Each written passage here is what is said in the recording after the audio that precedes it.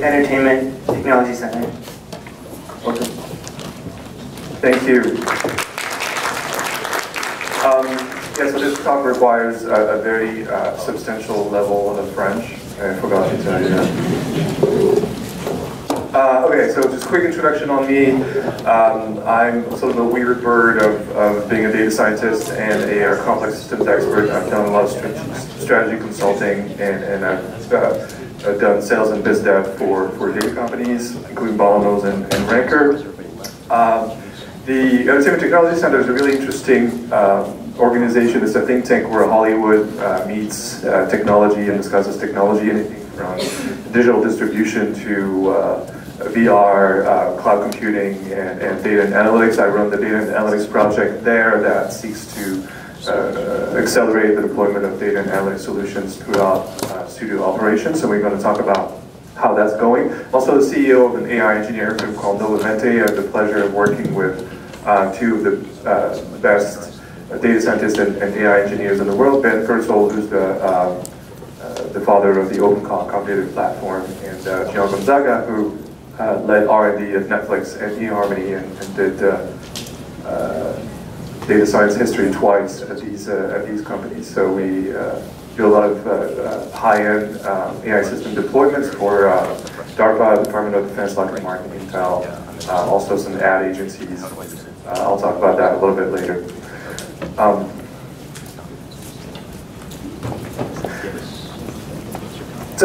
Hollywood's a big problem. Right. So actually several big problems. Problem number one, if you look to the left, Hollywood's a B2B business. It doesn't sell to you guys, or me, it sells to theater chains and home entertainment companies. And in a lot of ways it doesn't really have a lot of data on its clients and customers. And it's really a huge problem.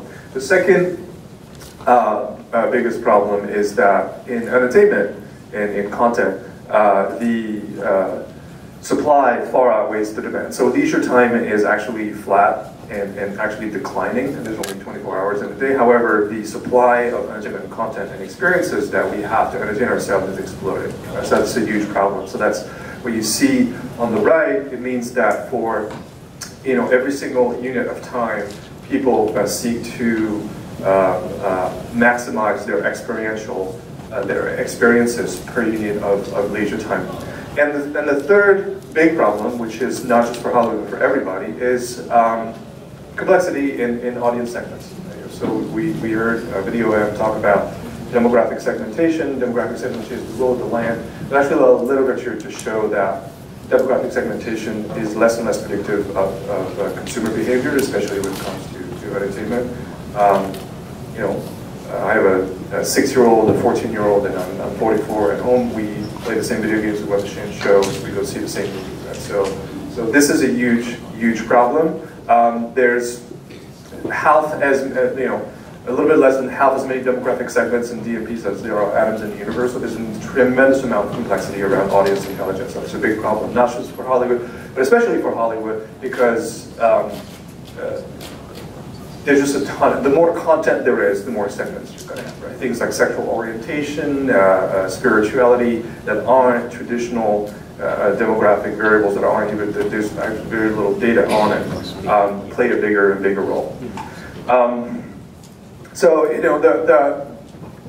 Very quickly, the reason there's increasing complexity in audience segments is that we've gone from, this is Maslow hierarchy of needs. I think some of you may be familiar with this. So we've gone from trying to satisfy our most basic needs to our higher level needs. And the higher level the needs that we're trying to satisfy, the more complexity there is around it, the less data there is around it, the more complex the models there are. So there's, the amount of audience attributes is exploding, and that's causing a big problem for Hollywood. This is interesting, it's tangentially related. So if everybody's trying to maximize their experience level per unit of leisure time, then you see this very interesting phenomenon happening where every new entertainment technology becomes a feature in a higher level, more experiential entertainment technology, right? So book to radio, to cinema, to TV, to video games, to VR, VR being the last entertainment product. There's not going to be another entertainment product beyond VR. You don't innovate past photorealistic virtual reality. So every single entertainment product will fall into VR. There will never be another entertainment product in VR. Music didn't die because of Napster, although it helped. Music died because it ceased to be a standalone entertainment product. It became a feature in a high-level, more experiential entertainment product, which was concerts. And this has happened across the entertainment, the history of innovation in entertainment. And this is definitely causing a lot of concerns for Hollywood, although the VR, we can see that VR is going to be, to start a renaissance in home entertainment in Hollywood, and allow Hollywood to collect a lot more data, because they're going to collect data about every single one of our moves in VR environments. So, having solved the problems, Hollywood isn't is a little bit late to the data and analytics game, but it's catching up really, really fast. And what we're doing at ETC is we talk to the CTOs of all the studios, so we have a very, very good handle on who's doing what. I made this sort of matrix.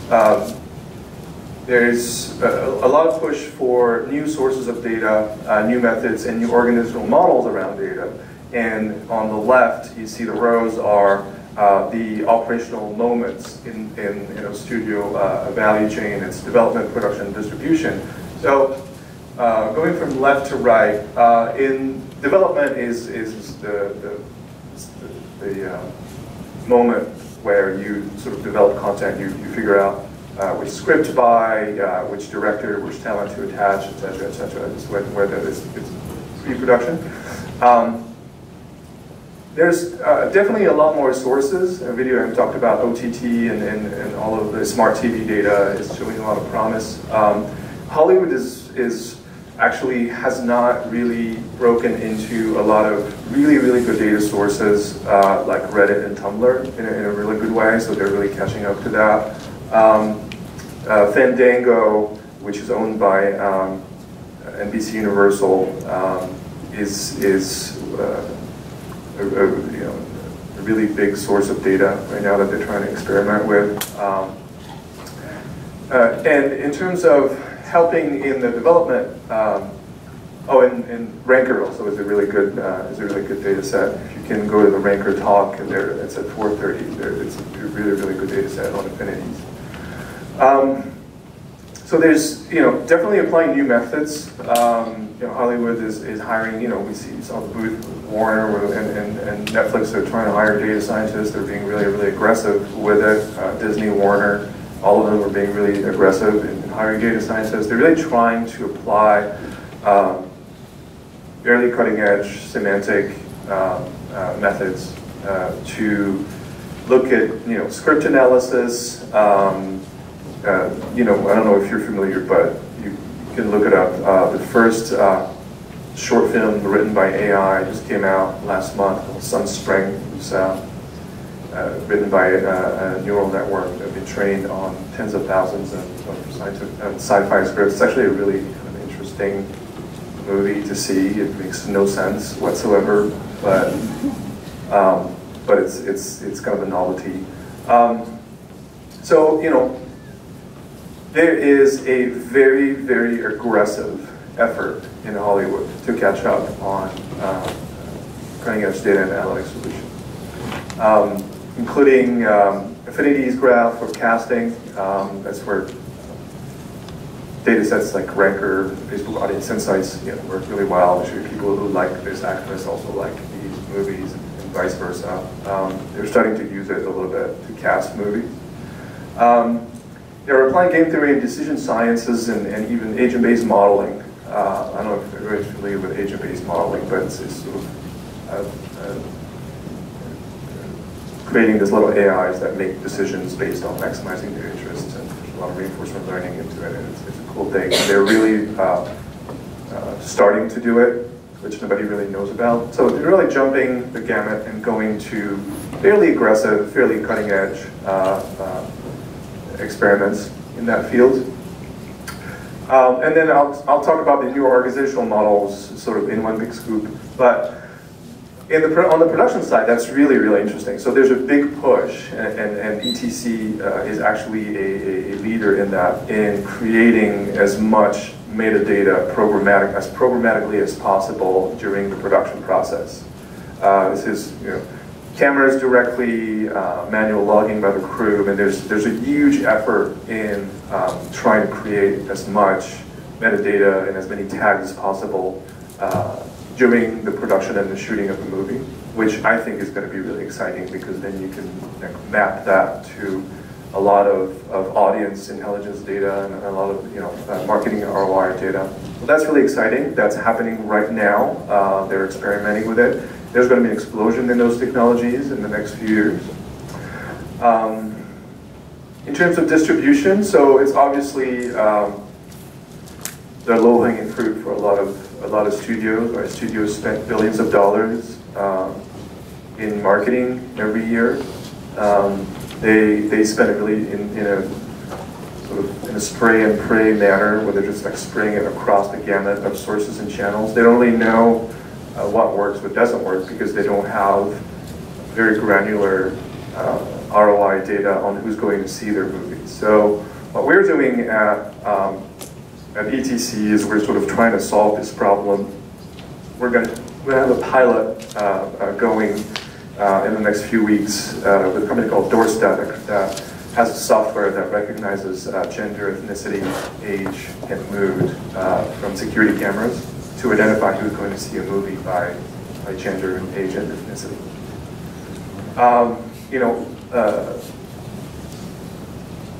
There's definitely a big push in applying, machine learning, predictive analytics, even, advanced AI for some studios to optimize marketing spend.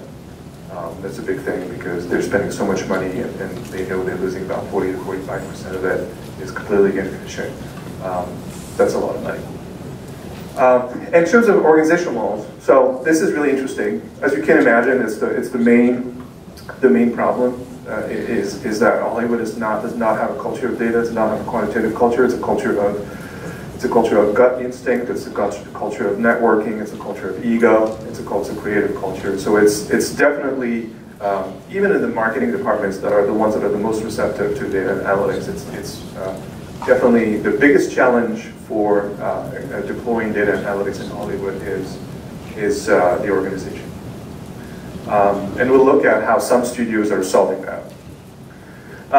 So very quickly, this is an example of what ETC is doing. We're applying decision theory and game theory to look at how people make decisions to entertain themselves, and you look at the commitment in terms of cost.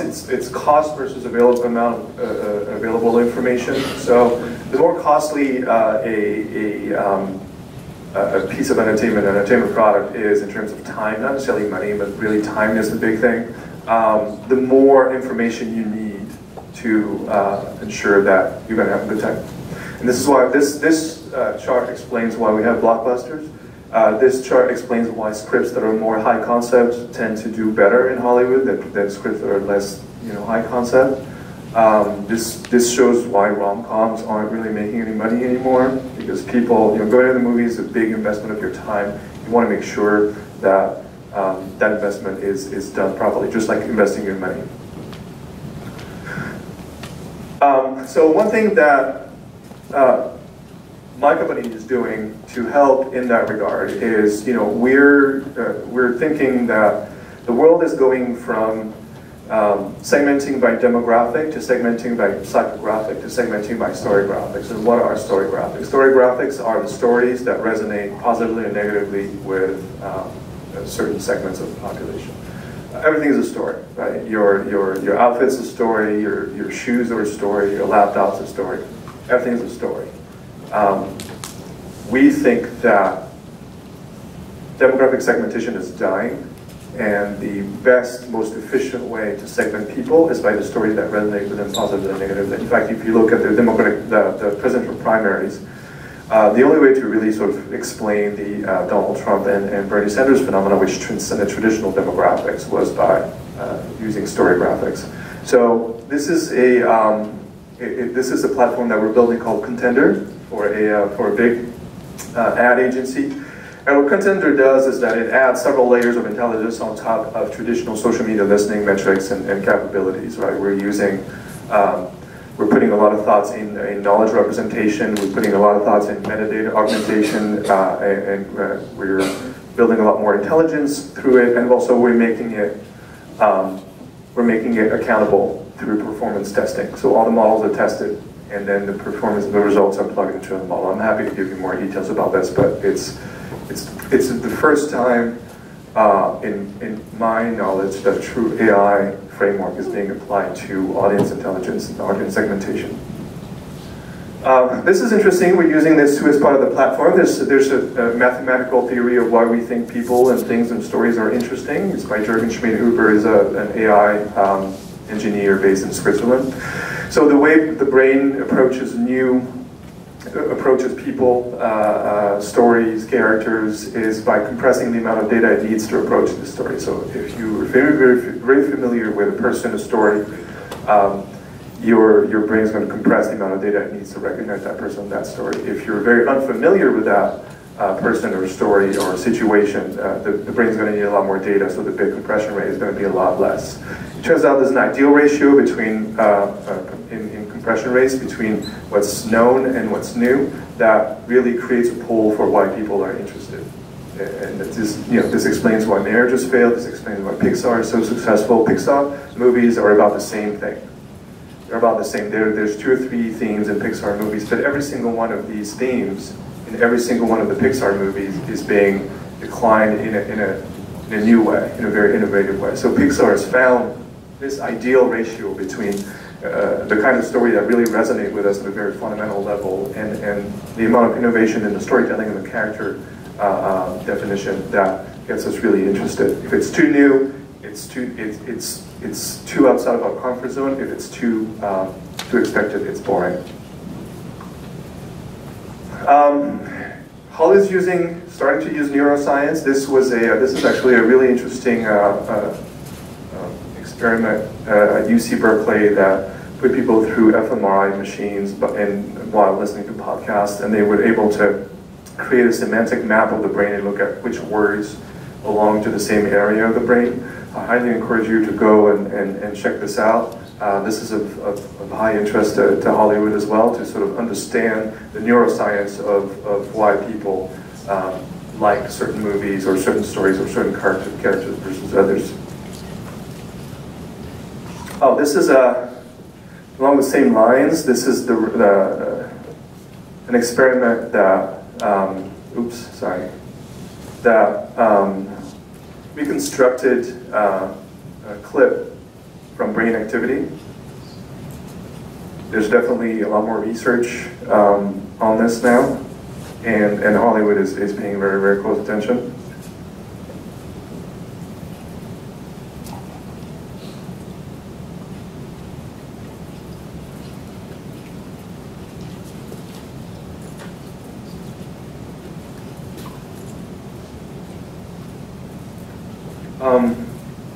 So, going to organizational frameworks, so I'll close on that, I'll take your questions, or I can keep talking. So this is really important, right? This is the major, look, the problem is, the problem, yes, the problem is the sources. A lot of the data that people use to create audience segments is just really bad. Video talked about behavioral data. I highly encourage you to go to the Blue Sky registry. Just Google Blue Sky registry.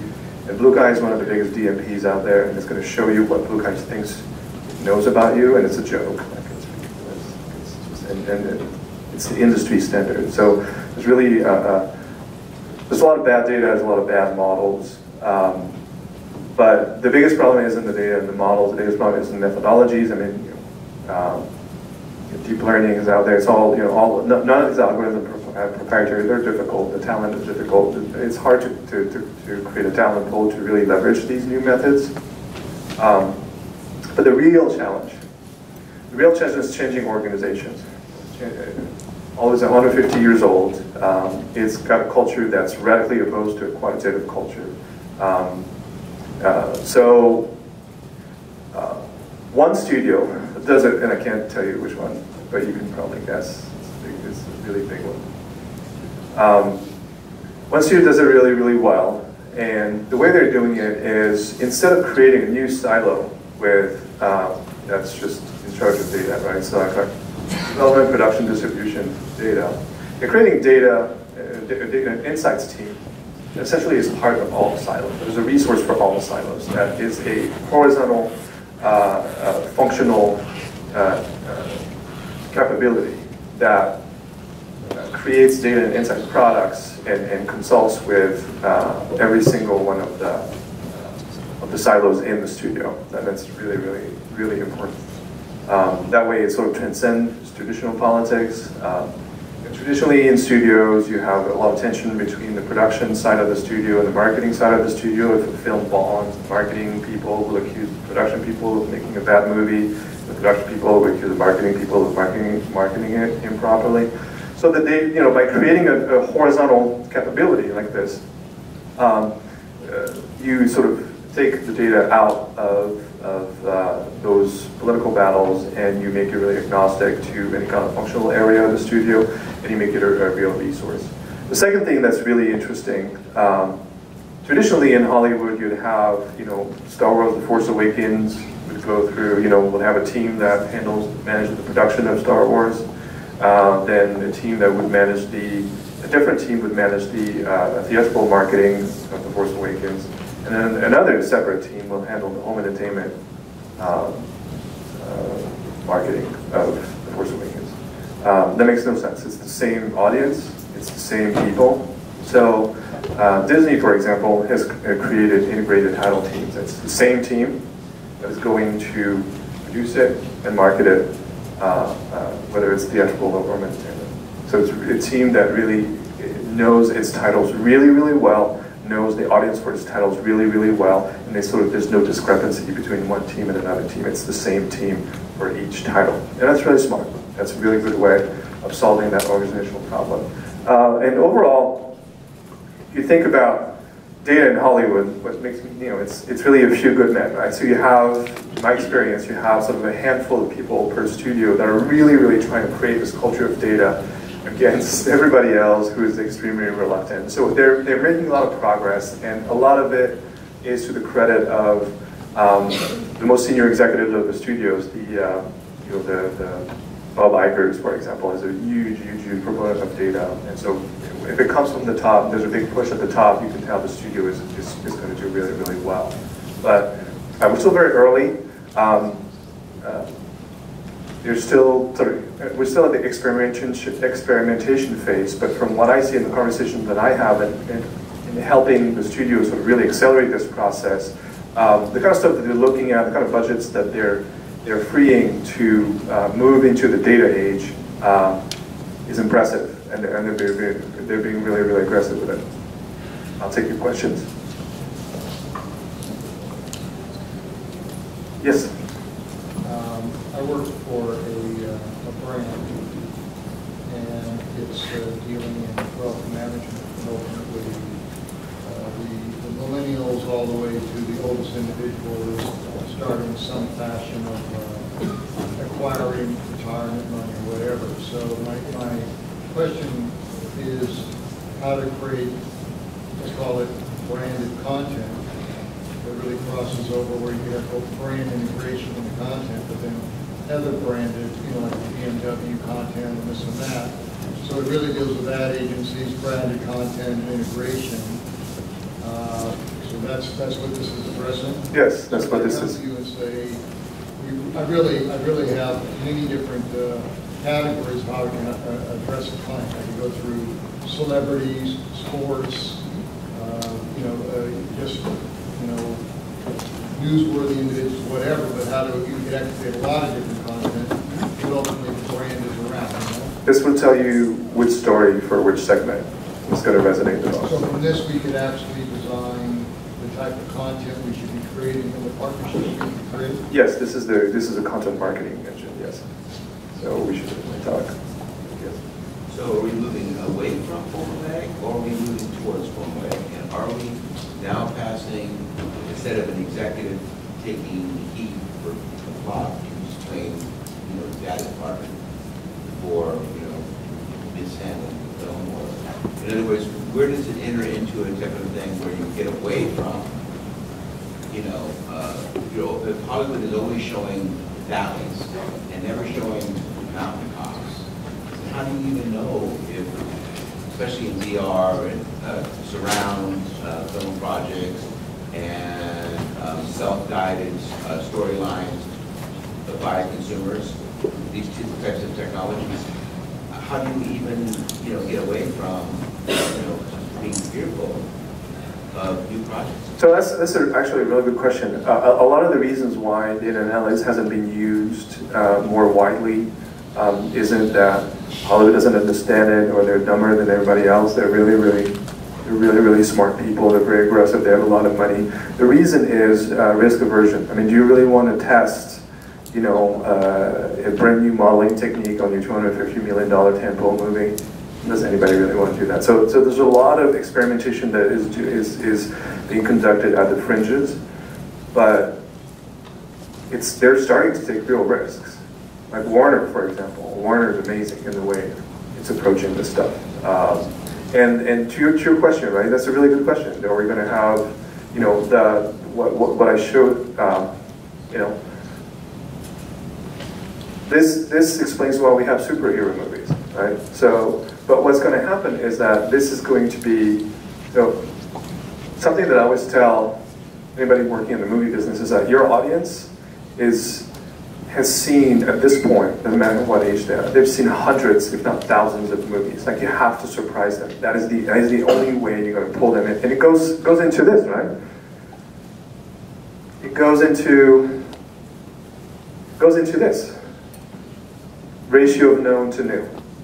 You can boil everything down to this. And this is actually what we're using for this platform. We're looking at brand stories and say, hey, this is the part of the brand story that people really expect so that we can have a higher brand recollection. And this is the part of the story where you guys can innovate. It all boils down to this. At the end of the day, just watch Sunspring. Just watch the AI, the movie that was written by Hannah. This will show you really interesting stuff. So the AI has done a kind of a sort of a good job in capturing the structure of sci-fi movies, but really what makes the movie interesting is the amount of nuance that was thrown into it by the cast. Right? So there's always this sort of human element of computers are horrible with nuance, right? And what makes Sunspring interesting isn't really what the AI is actually kind of screwing up the movie. What makes it interesting is how the cast has been able to create characters around that story. Yes? The movie was Sunspring? Sunspring, yeah. Yes? So, with the data available to Hollywood, obviously Netflix, Amazon, Google all have a lot more data. Yes. And they're using it. Yep. Netflix in particular, at least they say, it's a contributor to the content that they make. But ultimately, you still have to make great content. Right? So do you see data that's saying, here's a director that will likely help you make good content than there's another director? Yes. Or a writer or an editor, higher probability of success because you can get my talent. But I mean, do you think it goes out to that level? It's easier for directors than writers. There's a lot more nuance in what makes a good writer than what makes a good director. Good director attributes are a lot more structured than good script good writer attributes. But there's some areas where it's going to make a big difference. I think we're seeing a lot of like script analysis, machine learning driven script analysis. A lot of it is really crap, to be really honest, but it's going to get a lot better. And I don't think we're going to see AI or machine learning make a substantial contribution to script writing, in the next 10 years. I mean, it's going to, slowly go there. I think it's really going to go through audience intelligence and audience attributes. and identifying the kind of stories that certain audiences want to see. I think that's more what's going to happen. Yes?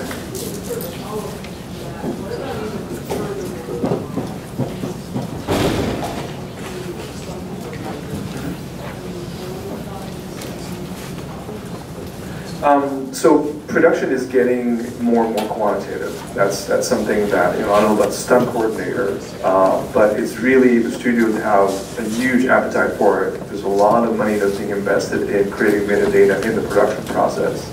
So yes, below the line people are going to be really affected by it.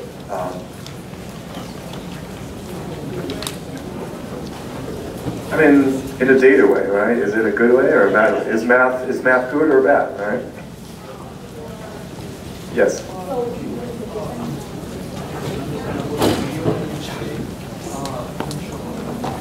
Yeah, they took, they showed the clip that you saw on the left.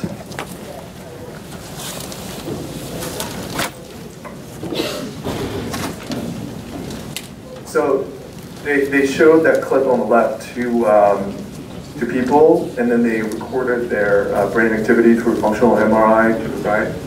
And they recreated images based on this fMRI signals to see how close it was to the image that people would see. Yes? So there's words that are written on there. I guess that's the feeling that they're kind of... Yes. Yes. Good. Okay, thank you.